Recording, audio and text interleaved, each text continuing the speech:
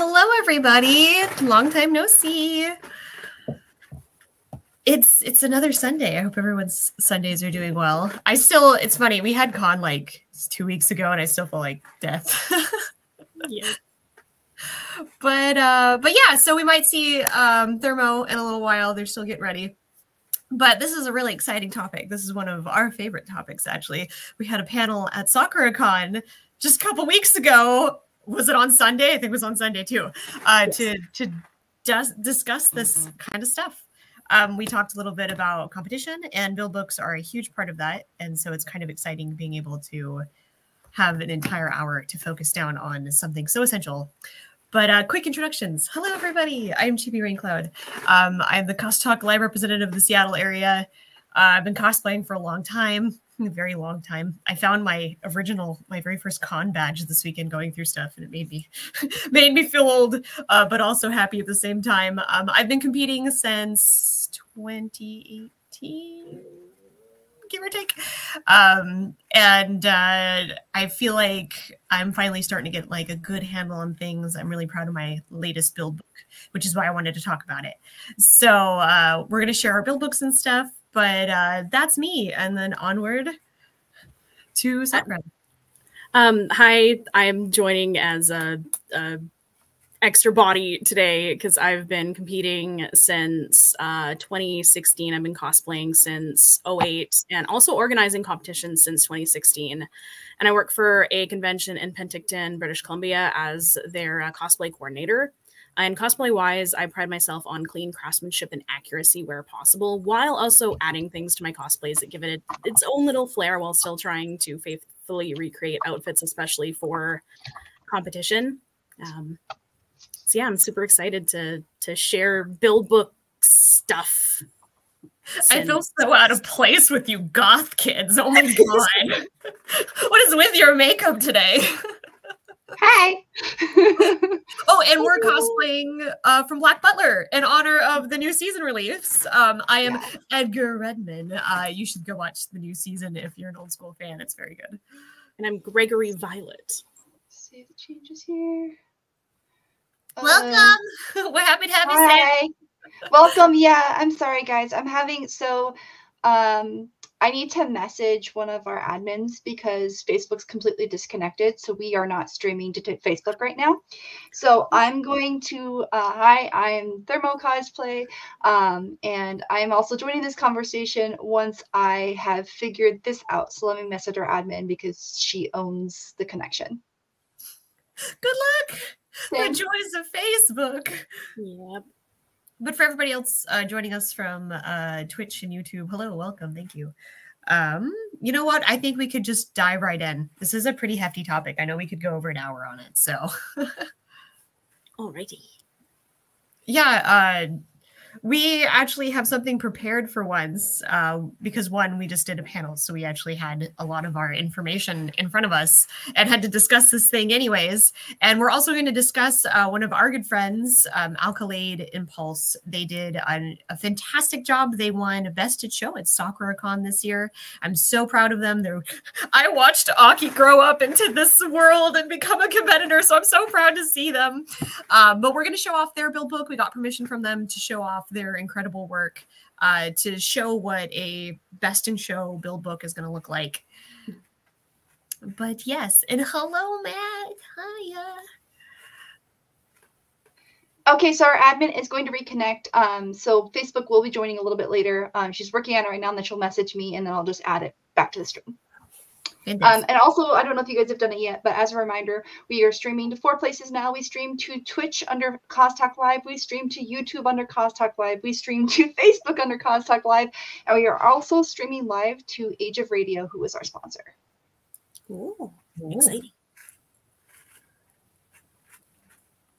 Awesome. And I don't know if you guys want me to do anything else.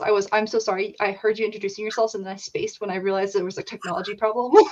You're good. No, we're just gonna dive right in because we have like the organized PowerPoint to kind of guide us, and yeah, we're just gonna get started, I guess. Do Yeah. Hello, look, we have a pretty thing. Yeah. We're going to be talking about build books. And basically, like, this is what we're going to go over, just so you have an idea of what's going on today. And then at the end, we're going to share build book examples from myself, Chibi, and Alacade. As well as Sam, I think. Are you sharing your stuff? Yes. Okay, awesome. Alrighty. So I guess the first question is, like, why should you have a build book, and why in some competitions do you actually need one? So a lot of times you need to be able to show, like, what you've done and explain it to the judges, and build books can help with this. And a lot of times pictures and, like, showing off your costume can say so much more than just explaining something, especially if it's like a finishing inside of the outfit or an inner piece that may not be easily seen from the outside. Yeah, my deuce has 3 layers. I have the black, I have the white, and then I have the overcoat. And so I have pictures of each one of the, like, layers, so the judges can see everything underneath and how clean the insides of everything are that they wouldn't be able to see because you'd have to strip me half off just to see some of those seams. So I find build books really useful for pieces that are going to not be seen by the judges, so they can get a better idea of what the internal structure of your cosplay looks like. Mm-hmm. And also, it can be very helpful if you are nervous and can't really remember, like, what to talk about. Your build book can help guide the conversation, whether it be like you flipping through it for the judges and showing them, oh, you know, this is this piece, this is, you know, a rundown of how I did it. And it can also help the judges to remember after your 3 minutes, 30 seconds ish, depending on the competition, of what your outfit was about, or like things that you may have missed talking about because reasons and brains. 100% always forget to talk about my wig without fail. Every time I compete, I without fail will forget to talk about my wig. So yeah. And like, it's really, really helpful for judges at higher levels too, if they're having issues, or, well, not issues, but like they're deliberating between 2 competitors and they're like, similar things. Honestly, your build book can really make a big difference in that respect. When I did one of my, it was a great judging experience, but the worst competition I'd ever been in. When I asked the judges for feedback, one of their biggest advices to me was I needed a build book, because this was when I literally had finished Deuce that night, so I had nothing prepared. I honestly was expecting a smaller con with like less competition, so I was like, I won't need a build book, it's fine. But at the very end, the judges were like, we really wish you'd had a build book so we could have looked like over your details more, because we felt like we didn't get enough time with you. And I feel like a build book would have really helped us like look over your stuff in better detail. Plus, as a judge, I like being able to see people's work. It's very helpful when you're like, after you've seen 50 people and you're sitting there deliberating with judges, having that book in your hand where you can point out, hey, this was the detail that I saw was super clean. We should really think about this piece. And being able to show it to the other judges who may have missed it, super useful. Yeah.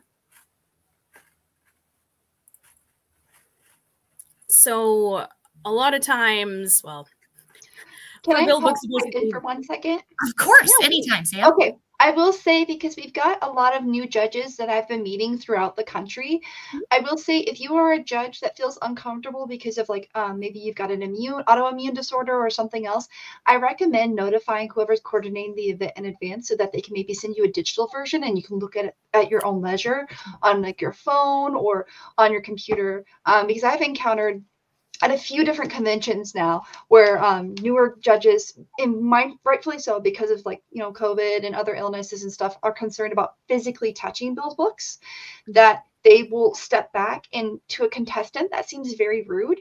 As someone who's a judge, I would feel bad about maybe alienating someone just because I'm worried about them giving me a sickness. So just be mindful that if you know you're going to be concerned about that, which is totally fine, maybe ask for a digital copy that you can then, while they're showing you their physical, pull up that virtual that you have on your device that you feel more comfortable using and show it.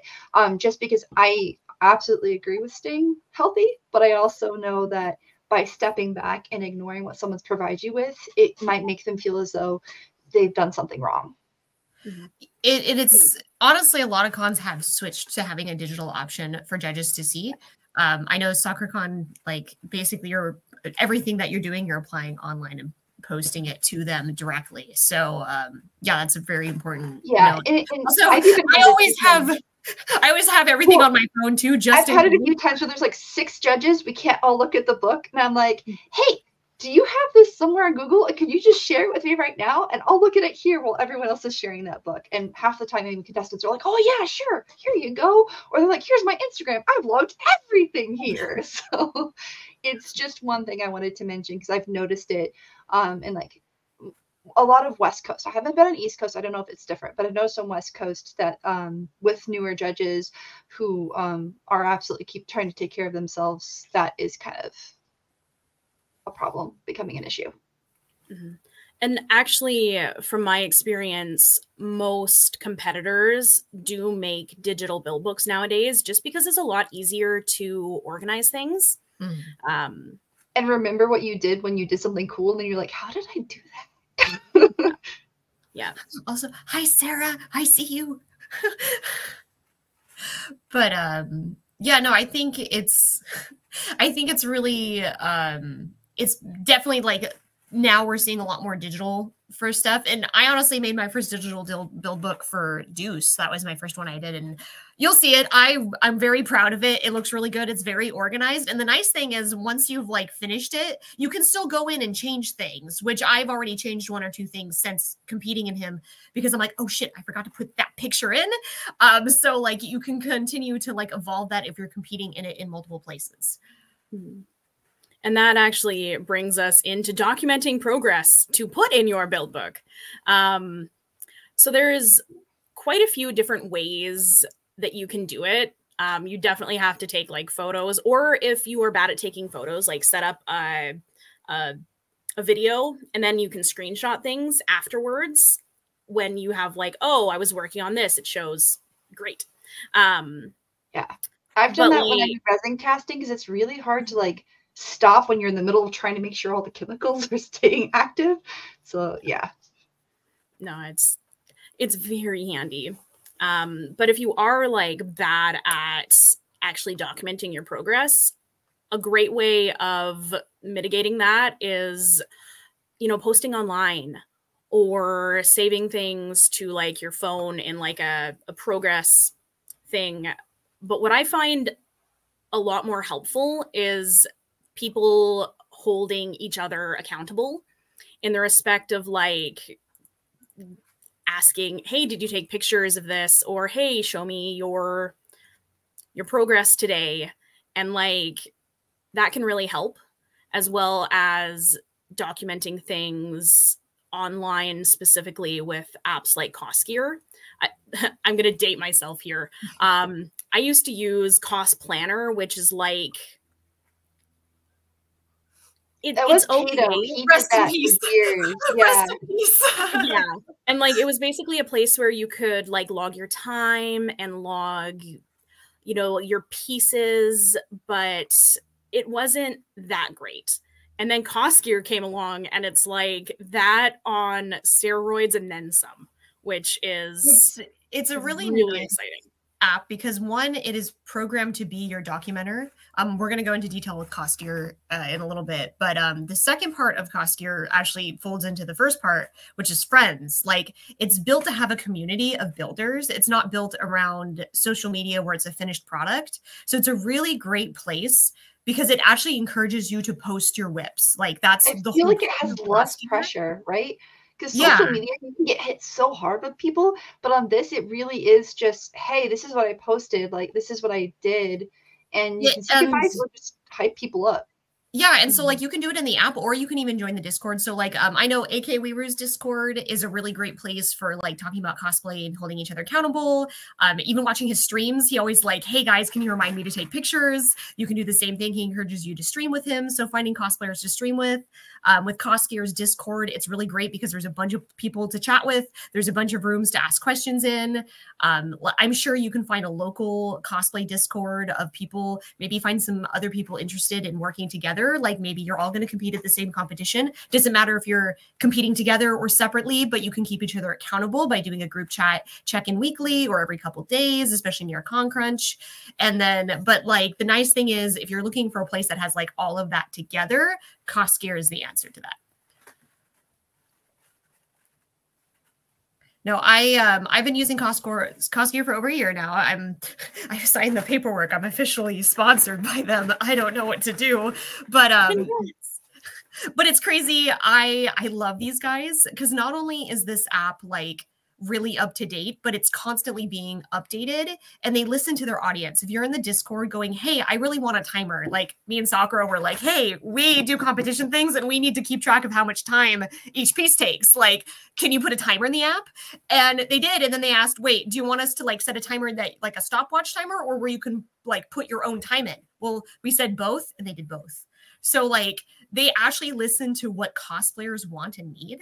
And it's not just for competition too. If you're just doing a big build for yourself or for a group, if you're into commissions, they have it set up where you can put like other people's measurements in. So like there's a bunch of different ways to use it. But one of the best ways to use it is its resource library and community where you can actually put all of your build book stuff in one place. And then if you need to make a digital file later, you can do that. And it won't be bogged up in your Instagram where you have like a bunch of random posts. You'll have, here's what I'm building. Here's all the pictures and the whip that goes with it, with the dates that you posted them.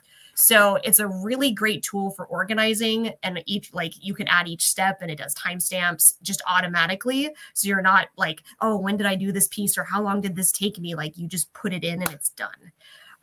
Which is super, super nice. It is very much like Cosplanner on steroids. I've also now gotten in the habit of using the resource library. It's still growing, but as you upload pictures, you can make the option of keeping them private for yourself or allowing the community to see them. And if you allow the community library to see them, people can use your references. I actually was looking at Hua Chang and some other Heaven Official Blessing costumes. So I just typed in the characters' names and a whole bunch of hits popped up. And I was able to pull some of the other really great references. Somebody had the art book and just posted all the pages of the art book. So I just pulled those off and was like, this is so amazing because I do not own that art book. And so now I really actually try to find really good resources to put into the library, not only for myself, but for other people that might be cosplaying from that particular one. Yeah, and I'm actually working at event tracking more. We're doing more event tracking. So if you guys have any ideas for events and like how you want to see those labeled, message me because I can talk to them. But also it's just a really great place, especially because it's not like pressure for, here's the finished piece. It's pressure for, I want to see how you sewed that, which I really like. And this is one of my finished pieces. This is Deuce. This is kind of a layout. Actually, we'll probably have Sam pull up their the full one so you can actually see how the app works itself. But these are just some references of like what I have. You can see my reference library of the pictures I used. You can categorize them too. So if you're looking for something particular, they've now set it up so you have a color palette. So you can put your pictures in and get a color palette. I like that because it reminds me of like where I need to focus more. Exactly. And it's so cool because if you're not the type to want to share any of this information, you can also toggle it off. Like people don't have to see your profile or your pictures. It's just if you want that community aspect, people can look on your page and see what you're working on. You can also add a primary list of materials you're using and skill sets you're using so people can get an idea of what you do and what you work on. It's also broken down by like, here's the skills I'm doing and here's the skills I'm learning, which is really nice. If you're doing something new, maybe you can connect with another cosplayer who's either a master in lighting, like I'm looking at the lighting pieces now, or somebody who's also interested and wants to learn alongside you. But here's a little bit of the tracking process. Like I said, we can probably pull it up so you can see the actual thing in action, but you can break it down by whatever you want. I usually go from top to bottom just because that's my organization, but you can rearrange the bars as you need them. If you forget a piece and need to add something in, you can just put them in whatever order you like.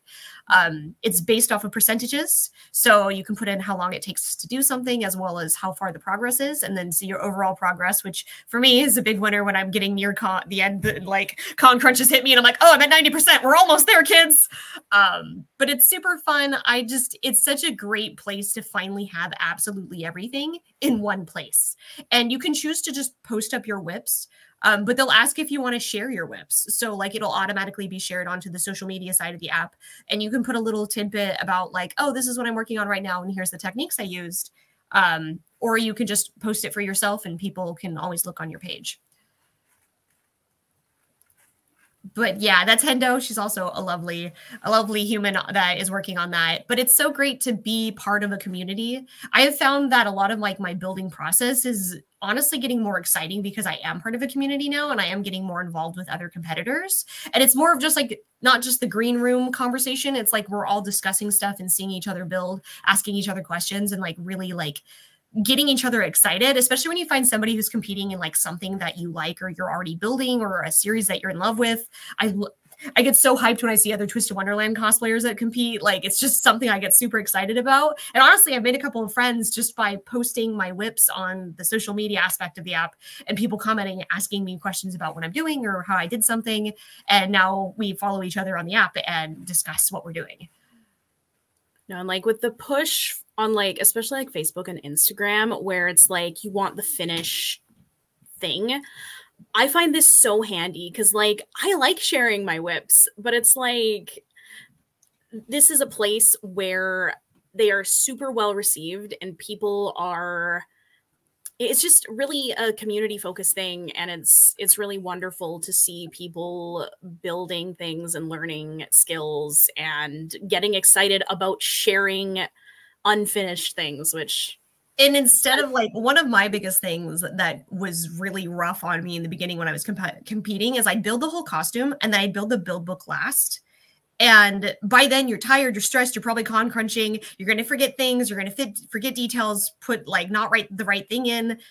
Now, as I'm writing things out on my cost gear, I'm literally doing my progress on cost gear. So I can just copy and paste everything into my build book. Like it's all done. I already have my notes written. I have every step I've done all written out and it's done as I'm doing it. So at the very end, now I'm just copying, pasting and making my build book look pretty and not focused on, oh, what did I like? Did I forget a step? Am I forgetting something? Because it's all in one place and it's all organized how I would organize my build book. So I can just literally copy paste and then I'm done with that. And it's been such a godsend. It made do so much faster. It also helps people who have like, whether you're a newer cosplayer or an experienced cosplayer, all of us are always trying new techniques. And it really helps you understand just how much learning a new technique, like how much time learning a new technique can take, because you'll see the work in progress. You'll see what people are doing. You'll see them, hey, I messed up here. Like I even have on my Safina, like I made a hood. I hated the damn hood. I took the damn hood off. I put a new hood on.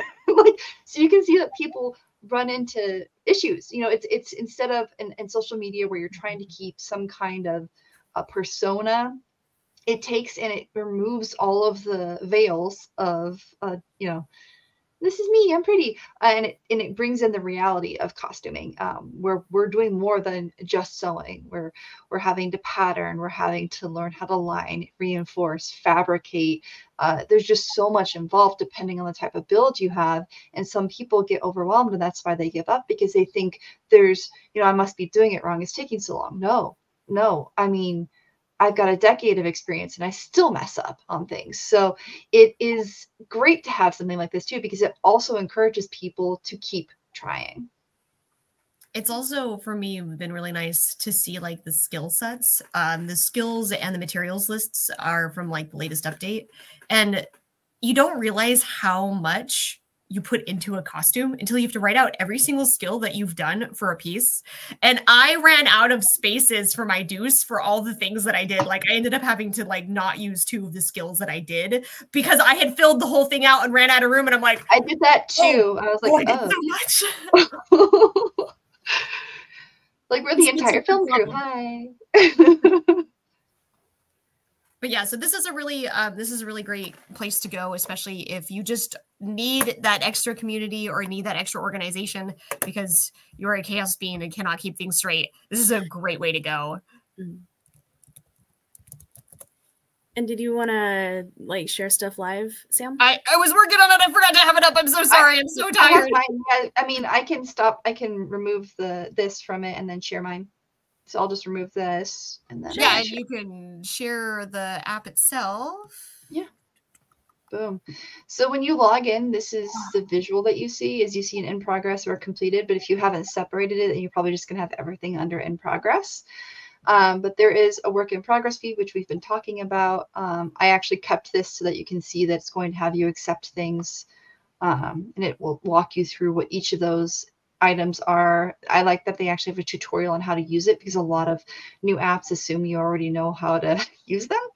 And so this helps with that. You can look at your progress. You can look at all progress. You can look at the feed that you've customized. So you can customize and filter your own feed based off of elements that you enjoy or things you want to look at. I need to adjust mine. And then you can also, they have like sponsors and stuff, so you can look at those too. But the planner itself is right here. This is, I'll look at, so the, should I show a completed one or should I show one that I'm about to work on right now? I would, whenever you have something filled out, you can show. Oh yeah, this is completely filled out. I just, yeah, let's do this. I have all the materials. So they let you do a primary image of what you're going to be working on. Then you can upload your references and see, I kept all of the tutorials for this one. I've only been accessing this on my phone in hopes to keep these tutorials live. But you can upload as many references as you want. For this particular character, wow, it's taking a while. Sorry, my internet's slow, but apparently I did have only 3 photos because there's not a lot of reference outside of the game. So I've been slowly but surely collecting references from in the game. But let me go back real fast because I did jump past the project info. And the project info, you can, the character name or, whatever you want to put. There's options for future cosplay. So if it's something you want to do in the future, you can log it and not forget about it, because sometimes I do that. And I'm like, man, what did I want to do? That was so cool. Then you go for in progress, finished and waiting to shoot, and then completed. You can add the fandom that it's from, its origin, whether it's a full cosplay build, group, casual. There's all kinds of types, which is really nice. You can even throw a commission in here too, so that's nice too if you're trying to track when someone, you had someone build it. Budget, which I try to keep this as accurate as possible, but let's be honest, we always end up finding something. I'm like, oh, but that would look so pretty too. I'm not add this on here. This is a good way to track and figure out just how much you're spending to make costumes, and then your deadlines, and you get to adjust this progress bar however far you want to do. So it will send you, like you saw the little notes, good job, you've worked on your costume. So they're really sweet. I like that they kind of encourage you along the way too. This is the page. This is the color palette that you saw Chibi sharing. And these are like the primary materials and techniques. I haven't added hours, days, or weeks yet because all I've done is purchased all of the materials for this. And if you want to see, everything on that couch is just for that costume. It's glorious. And there's more. Yeah, there's more. I'm still missing the purse, and I still have to I forgot the sleeve is a different material. So yeah. Anyway. I thought I knew what I was going to compete and work on next, and then I watched the first episode of Kurashitsuji, and now I'm rethinking my entire life. Yeah. This is a good thing. Like here, I need to put, I'll show you guys like one real fast. I'll just do a title only. I'm going to put, okay, get yourself a purse. I'm gonna save that.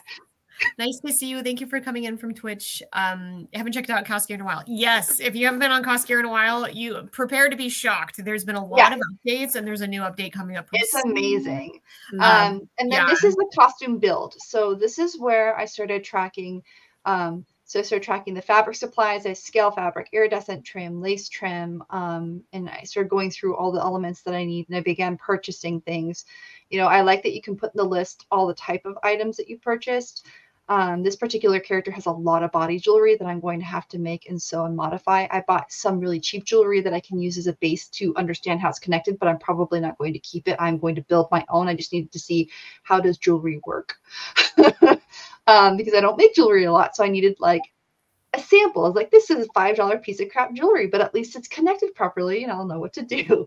And so these are, you have the ability to add sections where you would break up shopping, pattern making, and then you can add tasks beneath each section.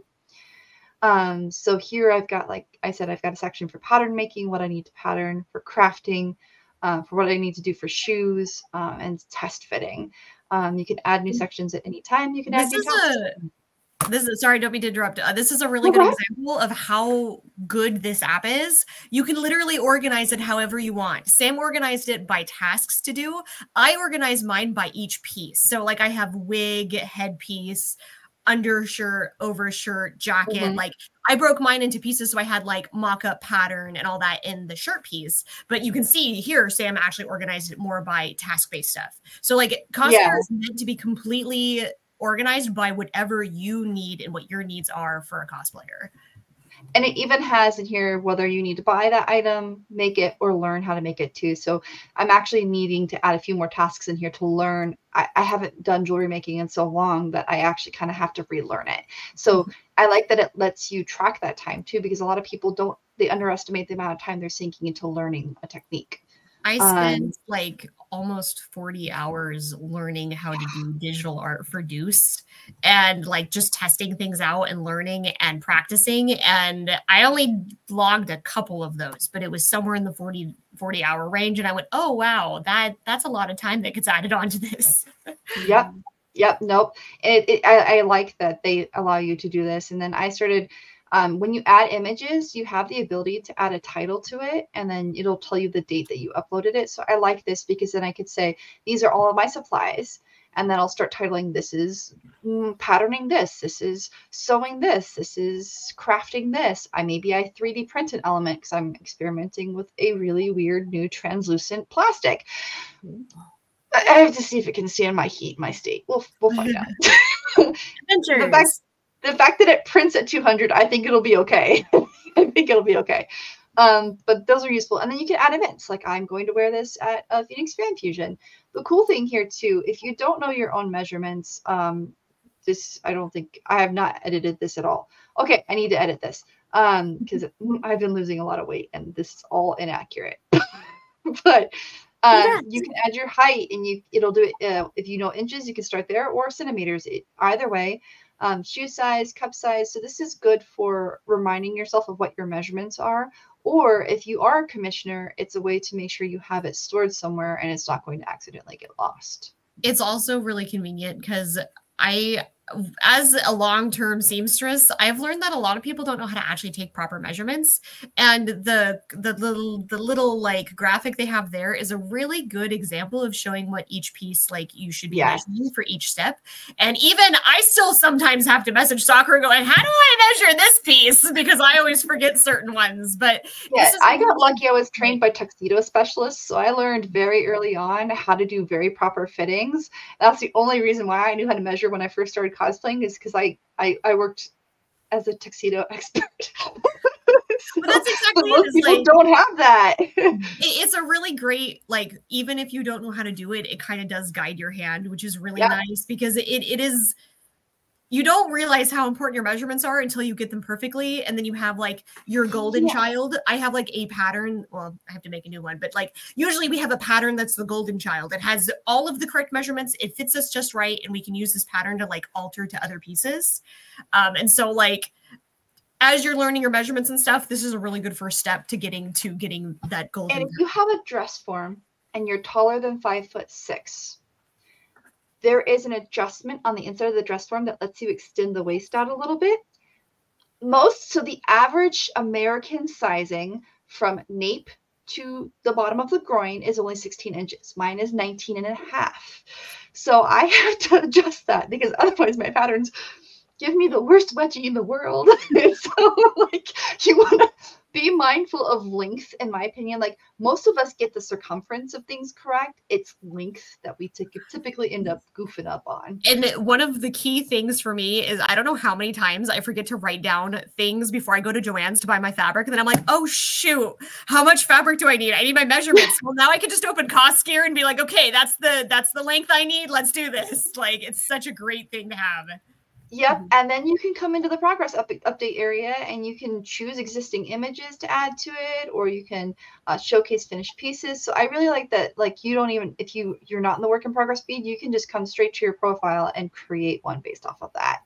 So that's the planner area. And there's, like I said, in progress and completed. Under your profile, there's going to be cause plans. So cause plans will have everything. Then there's a portfolio, which is typically only your completed projects, the posts that you yourself have made, and then some information about you, and whether, the badges that you've earned and how active you are in the platform. I don't know the relevance or how much that's impacting things yet, but I'm sure as it grows, that might be of significance to determine if you're more active. Maybe you'll be able to answer some of those questions faster. Another thing you mentioned was the resources. So this is an entire menu. There's resources, there's a fabric finder area. I have to tell you, as someone who doesn't know a whole lot about fabric other than spandex and nylon and knit and vinyl, I know all the weird crap. Like the normal stuff like cotton and twill and canvas, I have no idea what its purpose is. So this has been very useful. And it will tell you like whether it dyes well, what the fiber is like, how much it stretches, if it can handle a structure, what its weight is. And so this is incredibly useful for people who are trying to bust outside of maybe their normal materials. And then the resources page has guides, photos, patterns, tools, all kinds of things. So that's, I think, an active cause gear file. Is there anything else anybody wants to see? That was a really good showing of how the app works and all the like extra. And then I'll add this back to the stage. Yeah, no, it's such a useful app, and it seems intimidating because there's a lot going on, but it really does walk you through it. It shows you how the app works, and the community is lovely. They're lovely humans. They are more than likely, if you have a question, you can just come and ask it. All of us are there to help support each other, which is really nice. And if you're not ready to start the app, you can always join the Discord. It's a great place to start. You get to start to know some of the faces that are in the app. And if you just have a couple cosplay questions like, hey guys, I've never built a wig before. Can you help give me some wig suggestions? And like me and Hendo right now are actually making an active list of places to shop at, like safe, vetted cosplay places that you can buy things, and it's broken down by country. So it doesn't matter if you're from the United States, Canada, Europe, Australia, Asia. You can find what you're looking for in companies that could be close to you. Or if you have to get out of country, you can see how long that wait time between ordering and getting your product is. And then if you're interested in seeing how this works in person, because I know sometimes people have a harder time with like digital platforms, if you're going to Phoenix Fan Fusion at 1:30 p.m. on Friday at the event, we will be doing a live demo of CosGear's Cosplay Planner. That's exciting.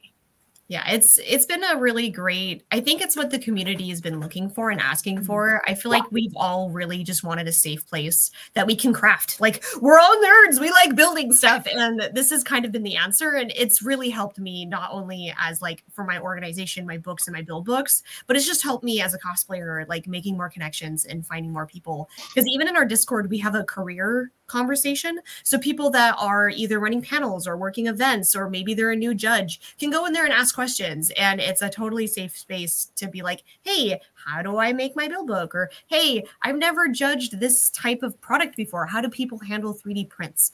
And stuff like that, which can really lead to some really awesome discussions together as a community. Mm-hmm.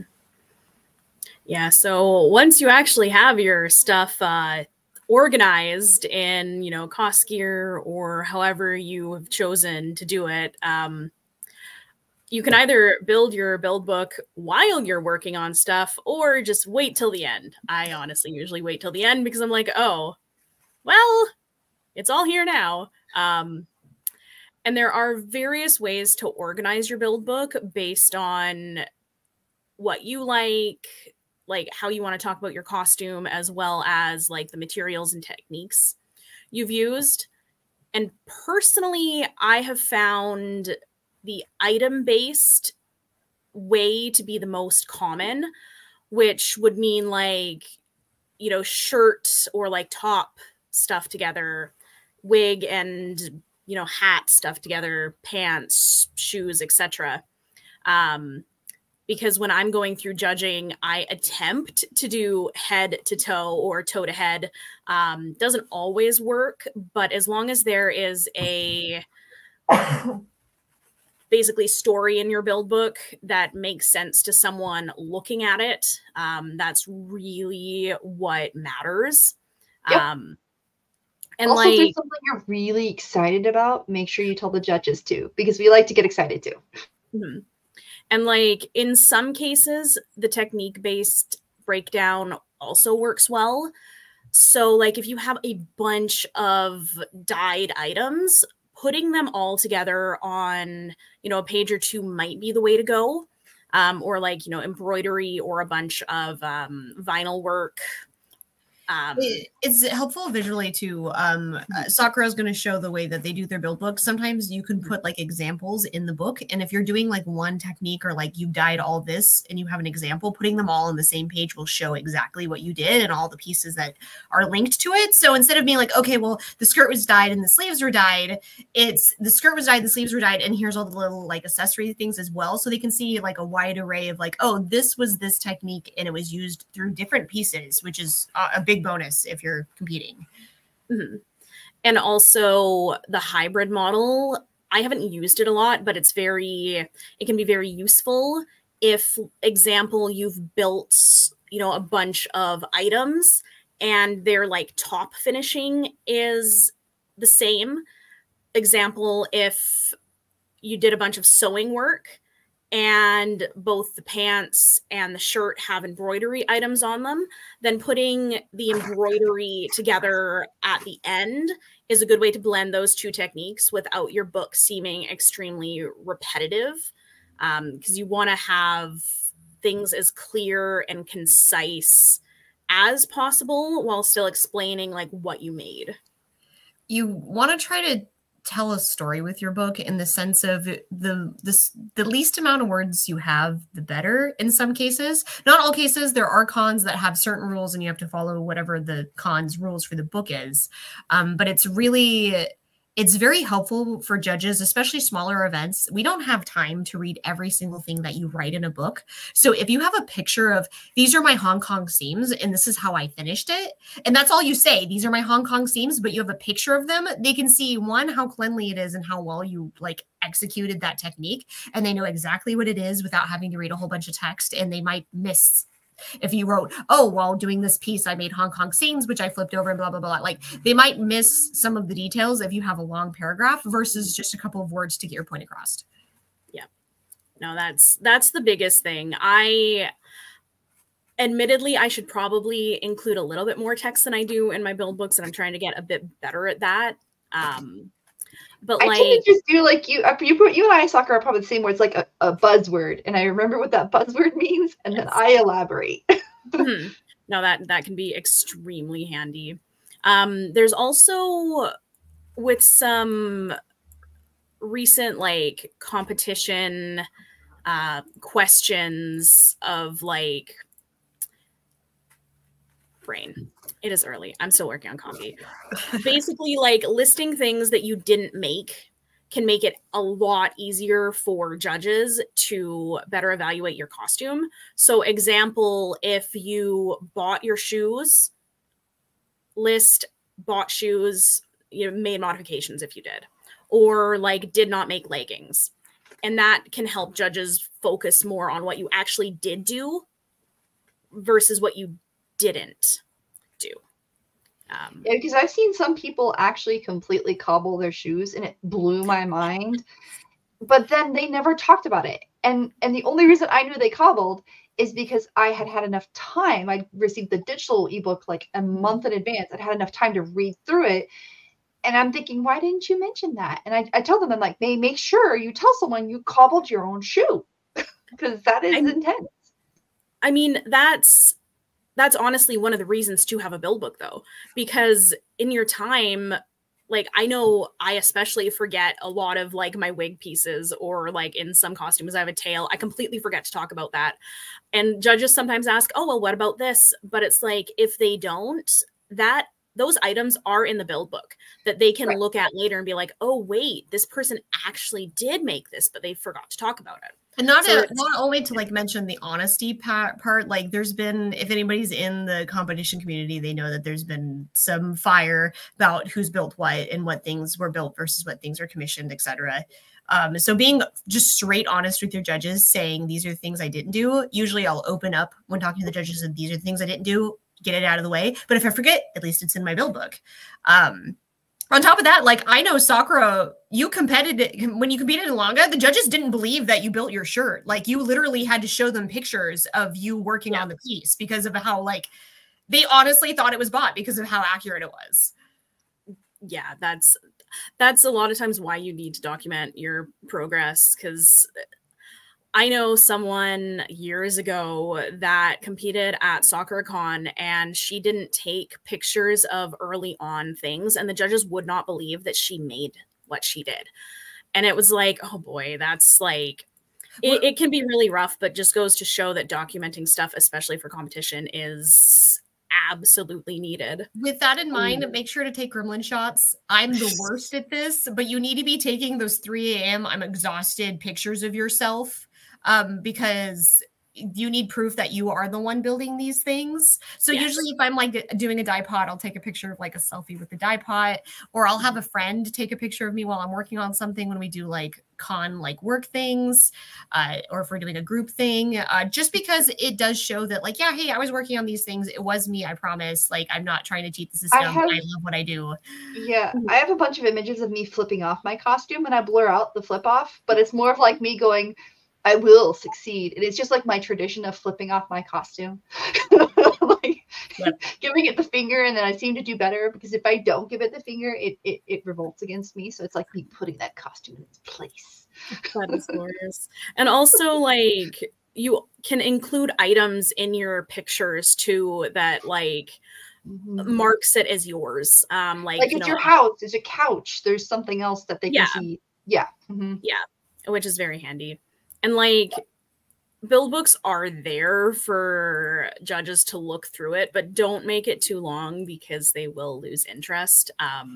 Personally, I found like most of my build books, 10 pages is my sweet spot to explain and show enough things without it being too long. Yeah, 8 to 10 is about right for me. And one of the tips that I learned, this is actually from Kira Lee Cosplay, if anybody follows her, my cover of my build book is going to be my references. So then the judges, I can hand them my build book and they have the reference right in their face. So they know exactly how to like compare. And I didn't get to do this with Deuce because I had not like, I don't have any pictures of Deuce. I still don't have pictures of Deuce.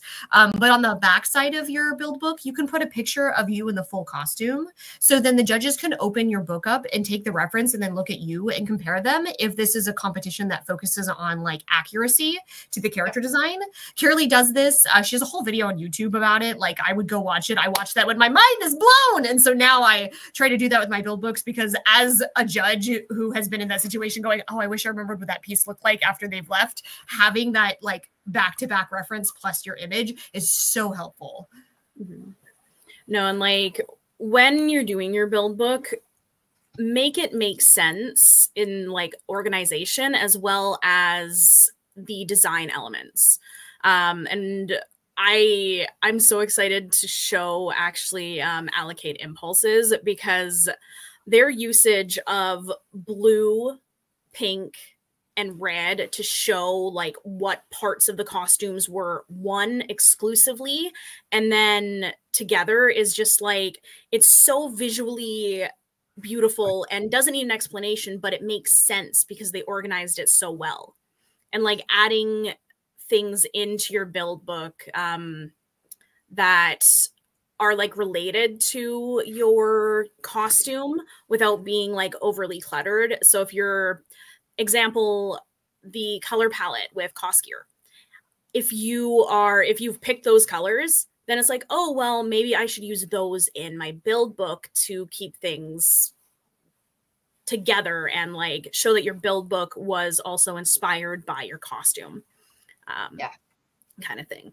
But just make sure to keep it simple enough that it's not cluttered, because if it looks cluttered, well, and most conventions won't give you more than 5 minutes. At Phoenix Fan Fusion, for instance, you're only given 2 minutes because we receive the build books a month out. So it's really just a last look. So you're really going top to bottom of any additional changes you've made since that last month. Mm-hmm. But yeah, we can get into actually showing some build books now, which is exciting. Yeah, so this is mine. This is my Lucy Doocy.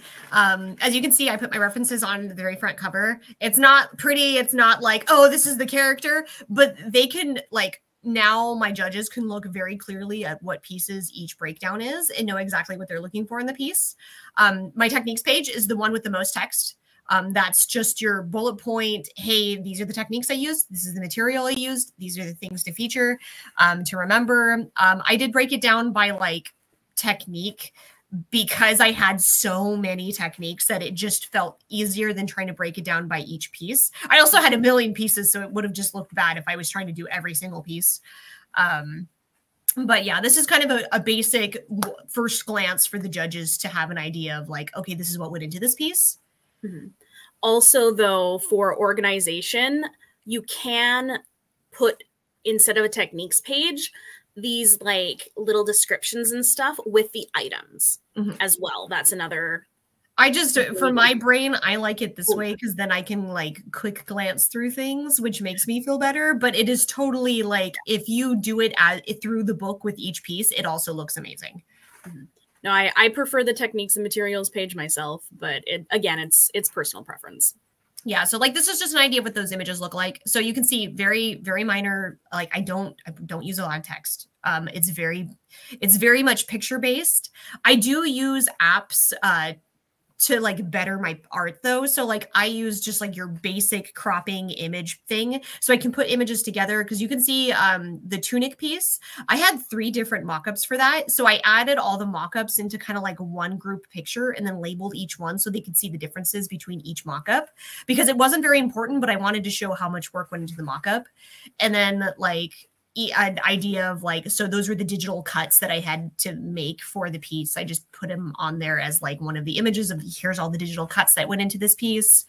It's just in my head, this was a nice way to organize it. It is very simple, but judges can look at it and go, there's the pattern, there's the mock-up, there's them working on it. Here's how the mock-ups led into making the final piece. And I tend to not put finished pieces completely in there because they're going to see me finished, or I'll have the finished piece on the very back. So I usually use the focus of my the internal book to focus on things that the judges can't see and my mock-up process and like each piece that I'm doing, so they get an idea of the work that went into it that they don't see.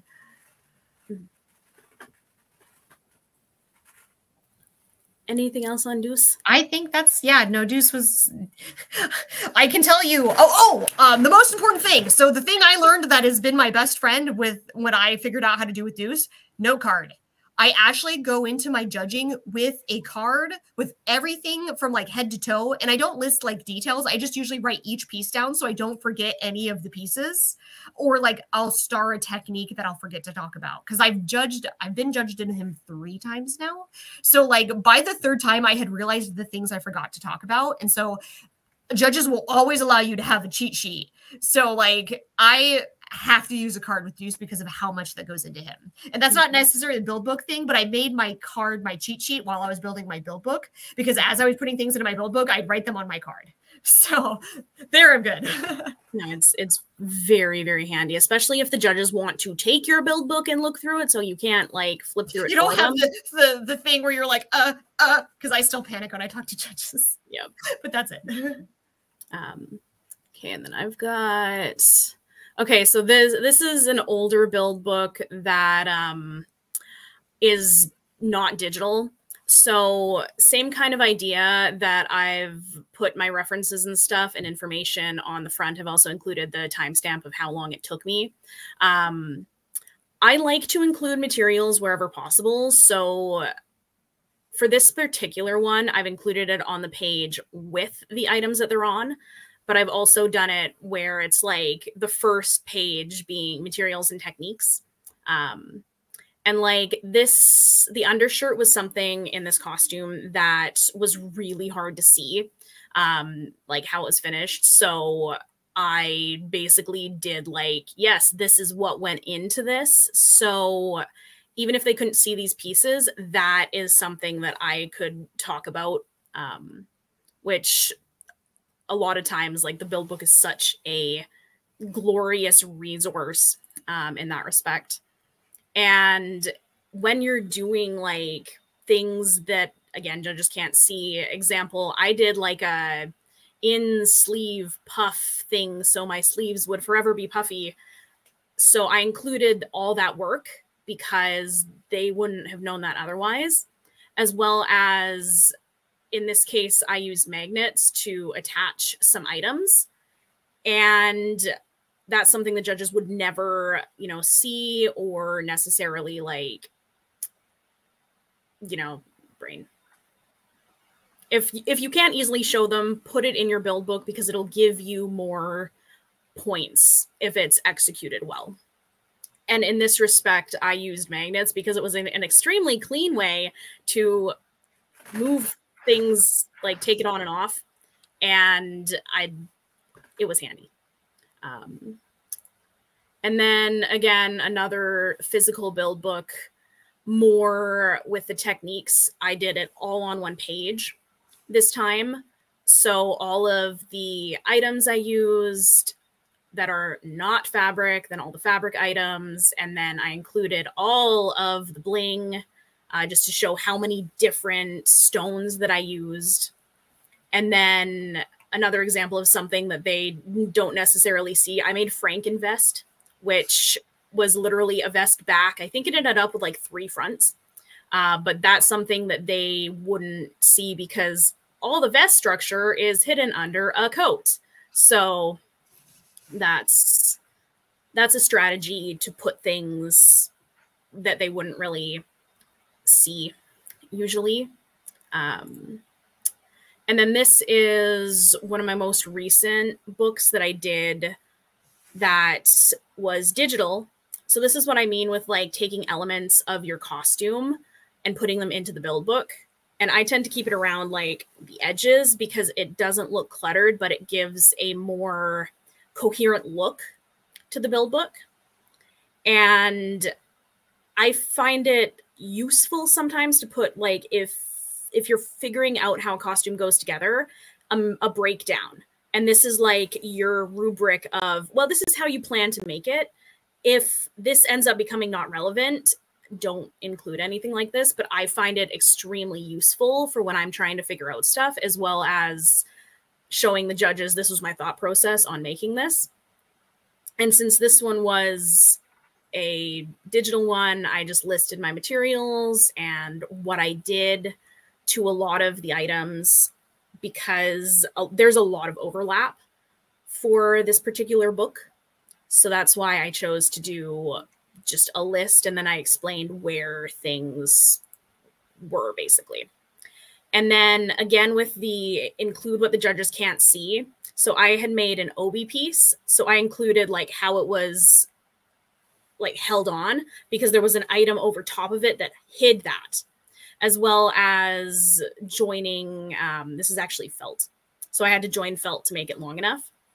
And then I actually made an entire corset underneath it to help the structure. Again, that's something that the judges wouldn't see.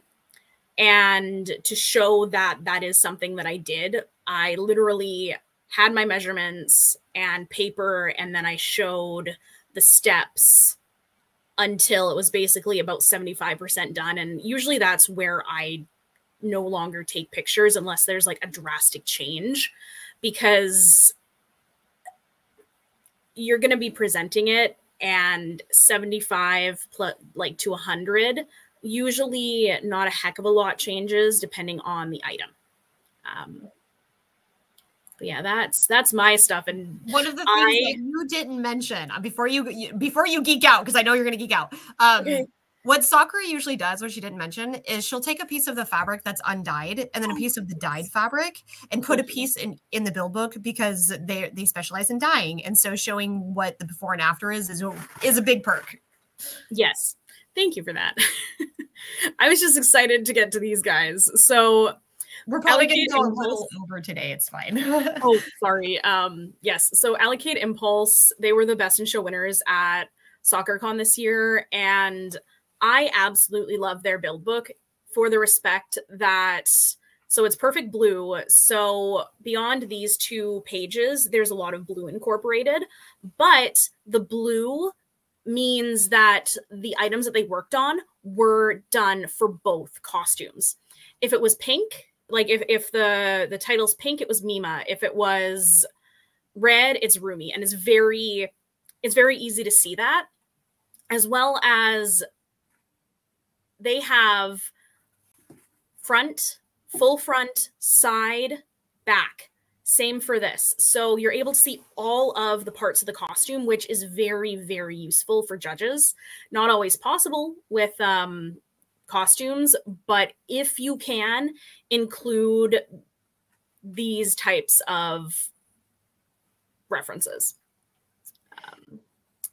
And if you would like to hunt these 2 down on I will grab the link to the Allocate, but it's also, so it's Aki V on Instagram and Peppy Rain are the cosplayers. So this is also a good example of a group cosplay done together.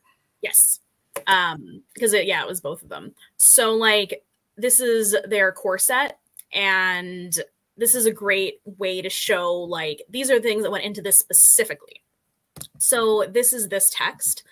So they have said things as concise as possible and crediting. So where they got the pattern, showing the changes that they made, and then a brief description of what actually went on. Same with this. It's very concise, but it shows exactly the work that went into it, because this is where they started. This is, partway through, and this is getting towards the end, and this is how it's finished. So it's, I love their build book because it's so well put together, and like they have the cute little hearts and stuff, which relates to parts of the movie, and like it's so well done. And like something like this, they their skit had like a blood element, and this was, I believe, held on by a magnet, and like having that, oh yeah, this is not attached to the costume is, again, a brilliant, way to show in the build book actually what you did. And this actually goes to what Sam said. They cobbled their own shoes. So of course they detailed what they actually did for that and showed that both of them have different foot sizes. So they had to make, 2 very unique pieces. And it's this kind of stuff that you may forget to talk about that absolutely will get you more points in competition. And then here is, again, Rumi. So, this is related to only one of the costumes, while this is related to 2 of the costumes. And then this one has a little bit more text, but a lot went into it. Because like they have, I think it's Weed Eater cord holding this together, and that's a very innovative use of material. So if you do something like that, include that in your build. So much stronger than people give it credit for. Yeah, no, it's I'm going to switch to that. I usually use fishing line because fishing line is so much stronger than like crafting lines and stuff. But when they said the Weed Eater stuff, I'm like, yes. Well, they needed it to break because this was a breakaway. Yeah. And that breaks fairly, well, not easy, but like it worked for them, and it's just brilliant. And again, this is just this was Mima only. And they actually pointed like, oh, this is related to this is related to this, and this is like an overview. Again, it looks very organized. It's not cluttered, but it gets the point across of this is what we made. This is what went into it. And this is how things are finished that you can't see, because I believe you can't see that. And like, this is their progress of the horsehair. So No, I mean, I've even had people make their own undergarments and take photos of it on like a mannequin. So, because they're shy, they don't want to show themselves. That's fine. And they put it on a mannequin. They're like, look, I made my own underwear. Sweet. No, that's yeah. Right, but Tim, do you want to share yours now? Wait, me? Yeah. Do you have a build book? Oh yeah, so I have two. I was going to show one real fast of like baby Sam and what she thought build books should look like versus a few years later I figured out like what they probably should include. So my build books have been digital since the beginning. I've started using Instructables a really long time ago, and so I've always had Instructables. And I started with creating armor with Warbler. And apparently 59,000 people have looked at this. I'm nervous now. You guys, there's better ones. Look at the better ones. But this started with me just trying to figure out how to use the product in Arizona. This is before they tightened up the recipe, and so now it can handle heat a lot better. But I was just trying to figure out how to do it. So I broke it down with just like what tools I used. I don't have as many photos. I did include like the patterns, and then when I cut it out of foam and when I cut it out of Warbler. And I have some basic, really short paragraphs, but I don't have a lot of photos. And I did have some good details on like how to sandwich it. It's just, you see that I keep jumping steps because I'm like, I didn't even record or take pictures of the fact that I went and bought 3 different sizes of nylon wire or nylon rope from Home Depot. And then I had to hand wrap it in Warbler, and I had to get special automotive gloves because the Warbler was melting onto my hand. So I wish I'd like shown people, hey, this is a danger that you might encounter, but you learn stuff along the way. And then eventually all I had was this photo. So this was not a bad first tutorial. It's not a bad first build book to show how I built my own armor, but I also never took photos of the corset that I have in here. Like I took a corset, stripped all the fabric out of it and relined it with leather. I made my arms, my leather arm socks. I made boot covers that you can't see that are under here. So there were things that I didn't track. Well, a few years later, I figured out you should be tracking a lot more because they're going to ask you a lot more questions than you expect. And so I did Yojimbo. And this build book is on the Warbler website. So it is actually on Warbler itself. They did sponsor the product for this build. And even with them sponsoring the product, it was still $400. So there are some builds that are just going to end up being really tough for you. But this one, I made sure that I had the artist's rendition that I was curious to replicate, but also the original character that it was based off of, and then my rendition. Like Chibi said, having that image to show all 3 versions is usually very useful. And then this time I broke down the supplies. So the tools that I used, and I broke it down into materials that I used. And I included everything. This was a really big build. It took me 3 months to build the first time, and then I went back in and reworked it for another 3 months. So 6 months of work. I did the recording like Sakura recommended, and not only did I do recording, but I also took photos of everything and stills from most of those videos that I captured. You competed in a much larger con for this piece too, right? Like there was a lot. I went to a national championship at Los Angeles. Wow. Yeah. So, and I placed second in Journeyman in a national championship, which is very, by the way, like if you're competing, make sure you pay attention to the type of championship you're competing in. There are levels depending on the countries you go to. Some of them are regional, some are national, and some are international. And depending on those levels, it can increase the expectations for your build books. I know you guys have mentioned that before, but a lot of people, I think, don't understand that regional is typically just going to be a local event. It's going to be governed by different rules because every con tends to be different. Whereas national, there's a set of standards that every state has to apply by, or every country has to apply by. And international is the same. It's just, it tends to be even more aggressive with its standards. So they tend to get a bit more complicated the more you include a global perspective. So this is, I'd say, a build book where I included a lot of detail. I do have a summary PDF that I extracted from this where I just took these images and then real quick on the side just threw the supplies and tools and got rid of all of the paragraphs so that the judges wouldn't have to go through all of that. But this was also because it was a national championship. I had the privilege of being able to send this link over to the judges in advance so that they could look through it earlier. And that's another reason why I mentioned I like having some of these digital ones, because if there are a lot of judges in the room on like D23 and some of the other cons have gone from just 2 to 3 judges to like 6, and there's a huge panel. So it can be tricky for them to share. And that's why I also like to try to have a digital ready as well, so that they can just access it through whatever mobile device or maybe laptop they have with them and still be able to navigate it without having to worry about not seeing the build book, physical book. But oh, there's boobies. Boobs. But yeah, this is a book that I would say I am not going to go through all of it. I will just post the link in. But this is if you're going on a much larger competition level, national or international, that meets most of the standards for those.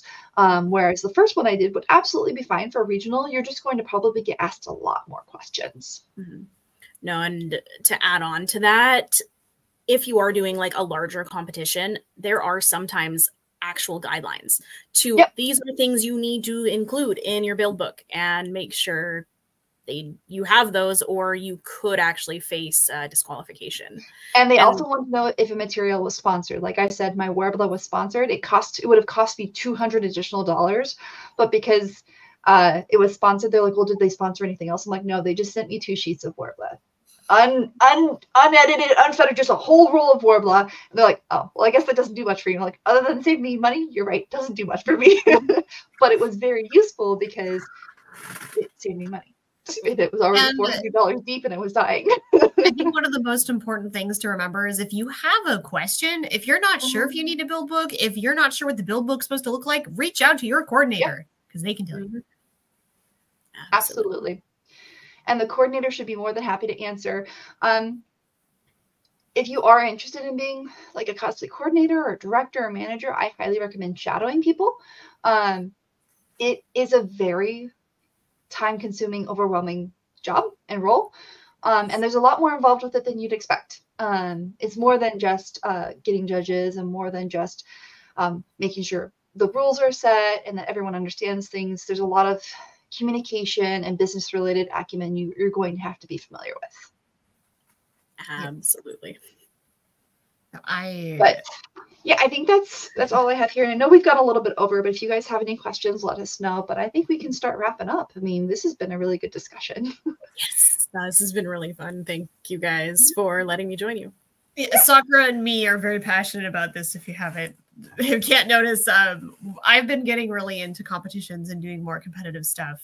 Just for me, it's like to see myself grow. Like it's very exciting to see from like where I started to where I'm at now. Like winning Deuce, really, that costume made me cry on so many occasions, but finally like showing that I put a lot of work into this and other people think I put a lot of work into it was a really rewarding experience. And because of it, I ended up making a bunch of other friends and it became such a community thing. It was the first time I started using cost gear for stuff and it just got easier and easier. And now it's such a fun thing to do. I love competing and I take it quite seriously, but it's just if you're a cosplayer that want to like kind of like show your growth, or if you want to build something for more than just building it, even if you just join a little local con, it's really fun.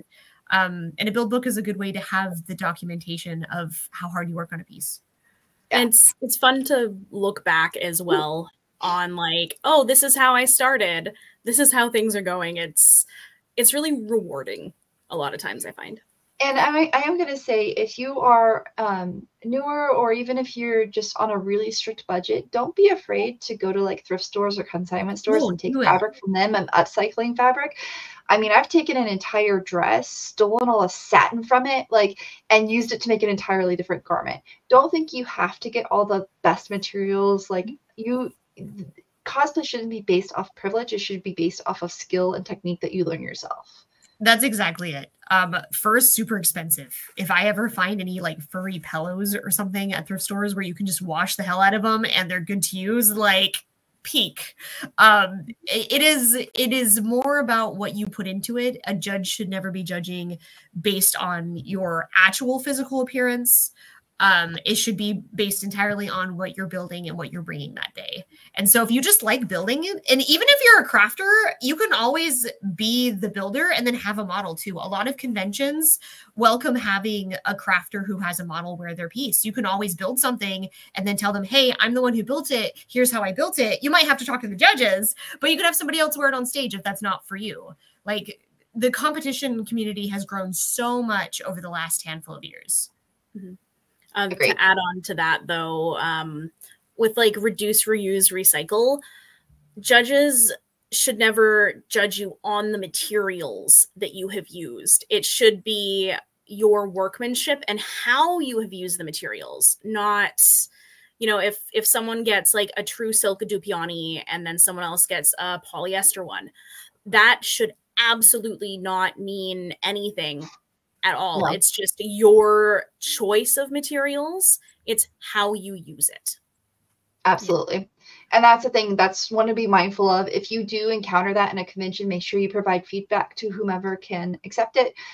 Because that is, that's something I want to talk about when I do like a little series on bias and unconscious bias. I've encountered it about 6 times in the past year, where there just was bias that should not have been present. And I think that people just simply are unaware of it. So kind of bringing it into like the biases that cosplayers encounter in the community, making people more aware, that might be something that we can do in one of our talks, because I think it's important to know that everyone should be on equitable footing.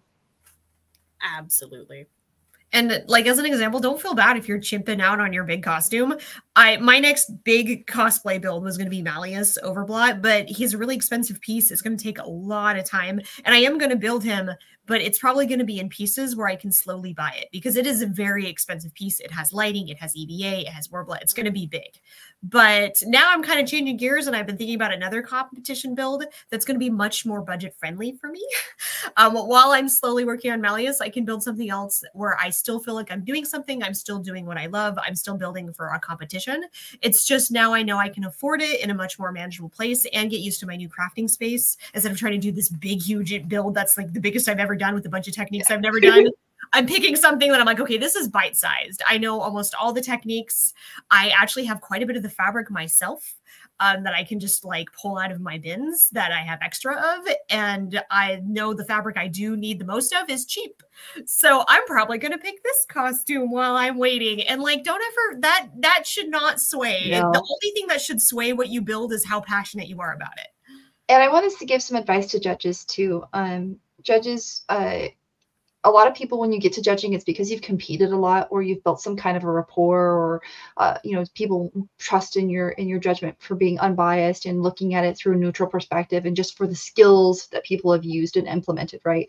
Or difficult materials, because there are some materials that are just a pain in the butt, and you're like, wow, you really wanted to do that, all right.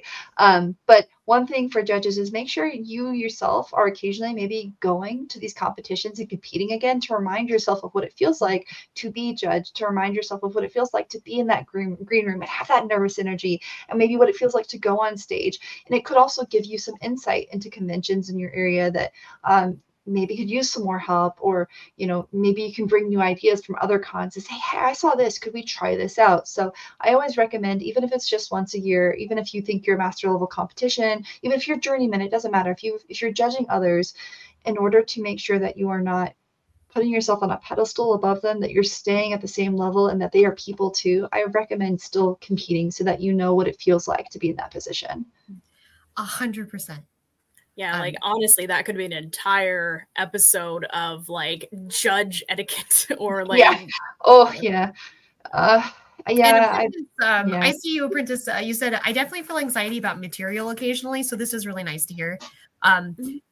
Yes, no, absolutely. As an FYI, my Deuce costume, so the polyester is the most expensive of any of my materials I used on it, and it was only like $15 a yard, and I used, I think, 3 yards.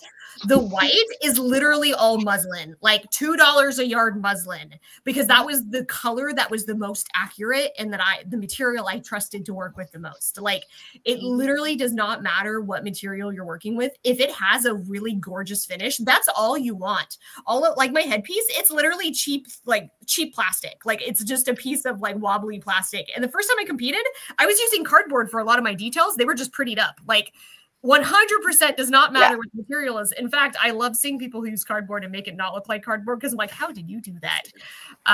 So like, don't ever feel bad about that. I'm scared. I've never used this like. What is that? I don't know. It's kind of like chiffon, but not. It's weird. This is translucent, and when I tried sewing through it, oh my gosh, it like, I'm glad I have testing, but this is a trim that ends up, when you release it, it does this like feathering effect. Oh. And I have to trim it and melt it and try to create like fish fins coming off a dress. No, it looks like iridescent organdy. That is such a pain in the butt fabric. And I don't have a serger, so we're going to take a little piece and we're going to test some things. So don't be afraid of materials. Just know that you always want to take a little piece and you want to run it through your sewing machine and see what it loves and see what it hates. I always order or buy a little extra fabric just to test, especially if it's something I'm not used to working with. This was $23 for 2 yards. Oof. Well, this is what I'm not spending more. I just wanted the dang color. We've definitely outstayed our welcome. Sorry, thank you, everyone who's hung out with us. As you can tell, we're very passionate about this kind of topic, but it was a lovely time. We had a great time actually building that presentation because now we can use it for panels. So we're like, heck yeah.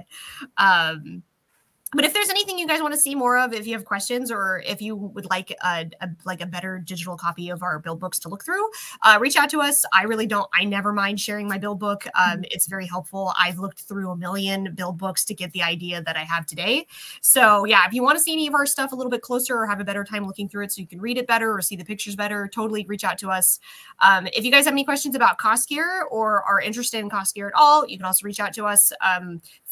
I am currently helping work on the event planner. So if anybody has like, hey, I've always wanted to see this in an app, reach out to me because we're trying to figure out what cosplayers want to see in event building.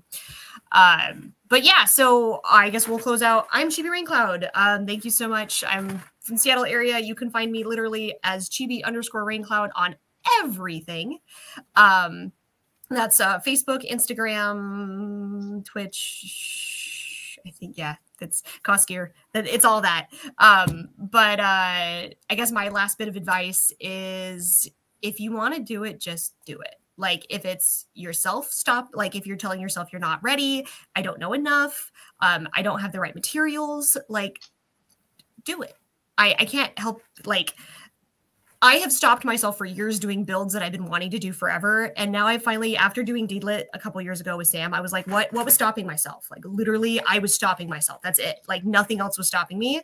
And that costume was hard, but I was so happy with the outcome. So like, if there's something you're passionate about and you want to do a big build, whether you're competing in it or not, you just want to make it, do it. Get started, start buying little things, go to the thrift store, buy some cheap fabric, work on your mock-ups. Just do what you can to build that costume slowly. You don't need a deadline. You can just start working on the thing you want.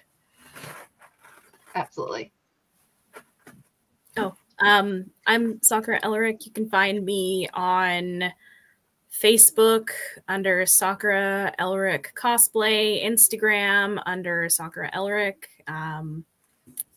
That's all I can remember right now. And Chibi and I have a joint account both on Facebook and Instagram under matchablossom.cos, where we're going to be posting more stuff that we are planning on doing together, as well as trying to get more like whip stuff. And show some love, please. We just opened it up. So but yeah, this is where we're going to share where we do our panels, what panels we run, any of our meetup content, and whenever we feel like streaming and doing stuff and sharing our whips, that's also going to go on there. Yep. And I'm Thermal Cosplay. You can find me at thermalcosplay.com, and all my links are there. I'm probably more active, I'd say, on Instagram or Facebook, but in general, I'm not as active right now because I'm building something at the moment. I'm networking with a lot of people. We're trying to build a very large local community of makers so that people have more resources. And so that means it's taking my time away from social media just to make sure everyone's got like a good support to be in. But yeah, this is Cause Talk Live. You can find us on causetalk-live.com. And once again, we are sponsored by Age of Radio. We stream twice a month. We stream one Sunday a month at 12 p.m. and one Wednesday a month at 6 p.m. We will be streaming again on Wednesday, April 24th at 6 p.m. Arizona time, and we're going to be talking with Wolfie. Wolfie is an California-based cosplayer, and they have created this cause for creating equity among cosplayers in their area, and we're going to talk about their cause. That's exciting. So thank you everyone for joining us today, and I hope you all have a wonderful day. Happy Sunday. Bye, everybody.